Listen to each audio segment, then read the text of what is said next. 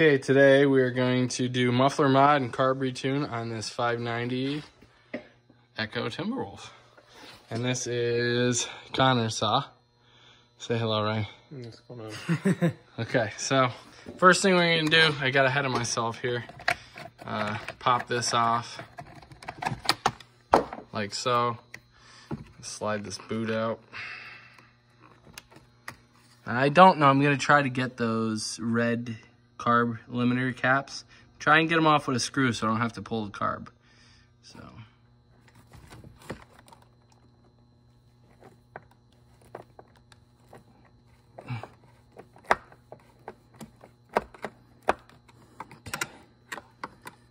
I got her. Problem is though. Oh yeah, we'll be able to slip it right by the choke. Okay. So that's all I did, just shove this in there. I would say this is probably like, I don't know, maybe like a 1/8 screw, something like that. So you can see right in here. That's all, just makes a little shiny spot, but you still have your flat spot for the screwdriver adjuster. Pop this top cover plate off. These are T27 Torx. I think there's only 2 of them. Come on, you bugger.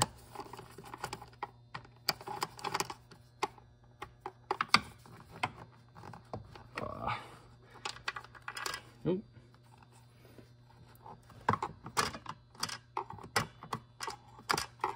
Well, okay, I'll get that after I get the cover off.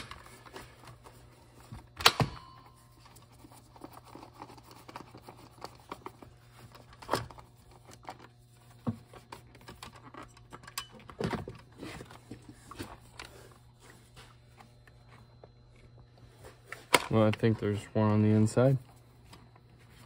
Never had one of these apart, so bear with me.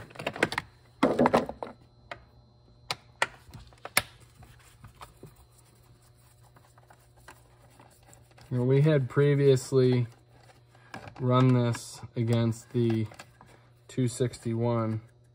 That made a huge shock because we thought we were going to actually beat it by a little bit, but they're pretty even. So it's going to be interesting to see after we get done with it what kind of numbers it puts out.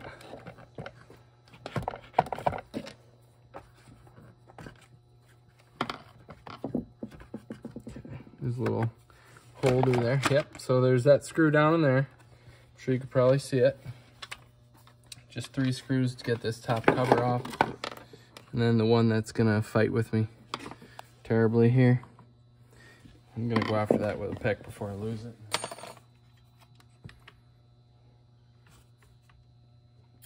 All right, you roll? Mm-hmm. Okay. Pretty much everything here is T27.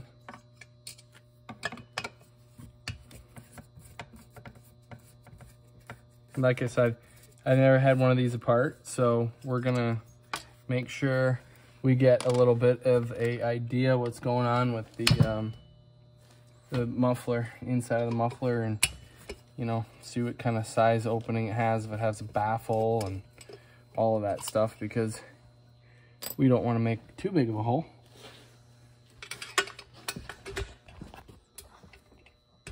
I just popped that center holder out. So it's gonna have 2 screws in here, and then there'll be 2 underneath. That's all it's holding it on.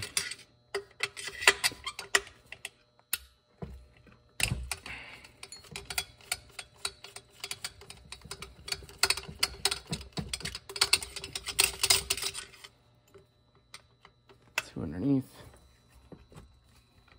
Probably should just pop your bar off quick.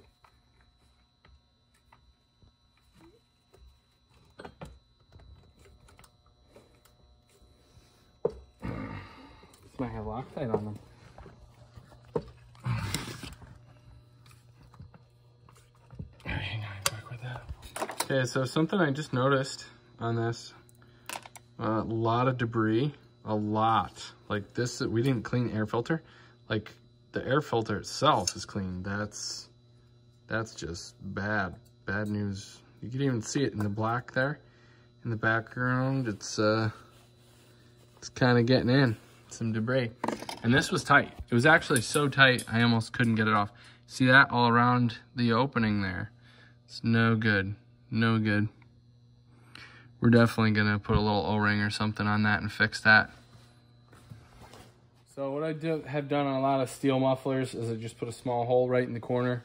Just blows out, doesn't seem to, you know, affect your hands or anything negative. Actually, the 400s gets your hand a little hot, but that's kind of a little pointing too far up. So this is just like one, you know, basically a very, very slight self-center punch, but I like to do that on its rounded corner. Just take this and just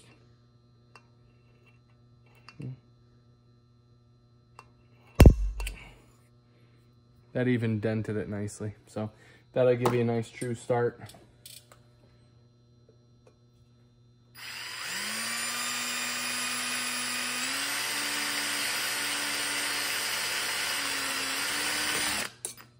Okay.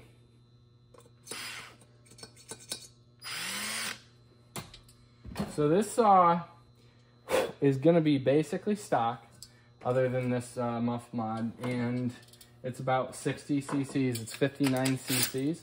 So I'm going to go with a 7/16 or a 1/2 inch hole.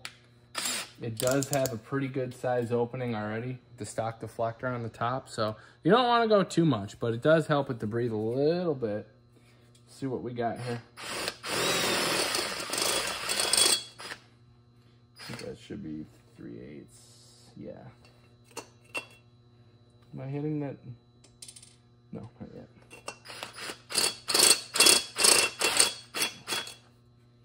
Okay, that's 7/16. Yeah, we'll go 1/2 inch. We'll go 1/2 inch. Perfect.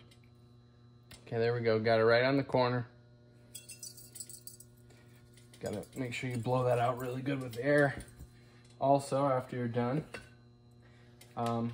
so this is like a 1/8 bit. This is a step drill. This is a deburring tool.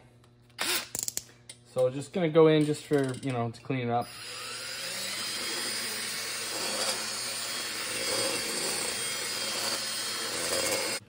All right, so this O-ring said F13. I have no idea if that's like a universal thing, but that's the size. It fits perfectly in there, and it's nice and thin, and that's really gonna help tighten up that seal. Let's see if it fits okay on the saw.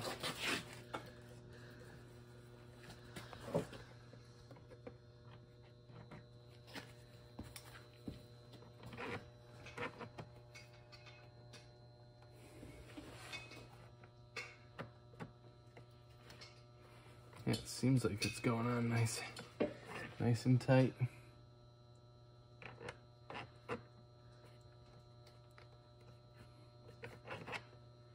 Yeah, that'll work. All right, so we'll throw this back on and put the muffler back together.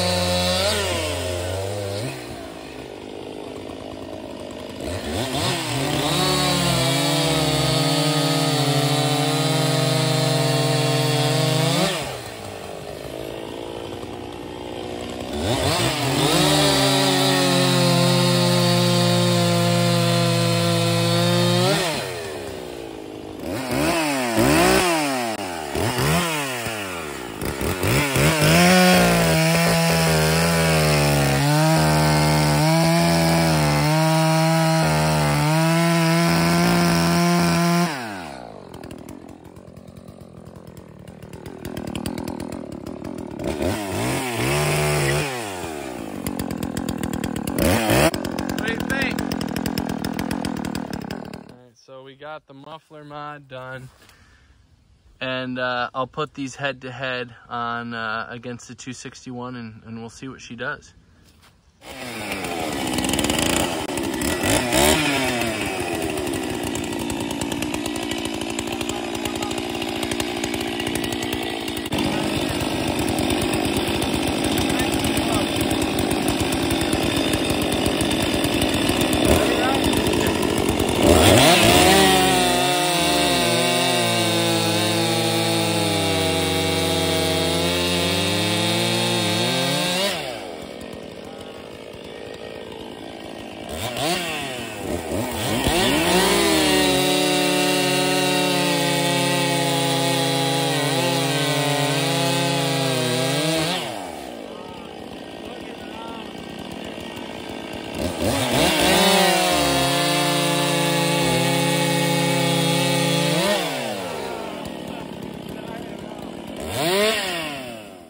You rolling? All right. So this is only 50 cc's, and I actually didn't really crank this up too much on the carb. So before it was neck and neck right here. We were finishing side by side, and after we did a muff mod and a carb retune, I mean, you saw it took my lunch. I mean, look at that, guys. Like that's how much more it got beat. Half. So yeah, this one too. That was closer, but that could have just been the start. This one, yeah, so it's a half, a little 3/4.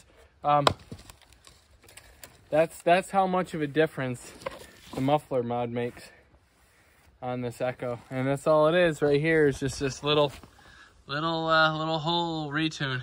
What do you think? It runs a lot better now. It does. So honestly, my honest opinion about this saw right now is $350 is amazing. It's way heavier than this, but this is 50 cc's. I climb with this one. This is an amazing ground saw. I'd climb with it though. And it'll pull 2-foot bar all day. I know it. That's just a 20. So it's the same. Now, that's a full house chain, and that's a full skip. But it wouldn't matter. Trust me, it wouldn't matter. That saw's got it all day. I love it. Want to go again? Yep.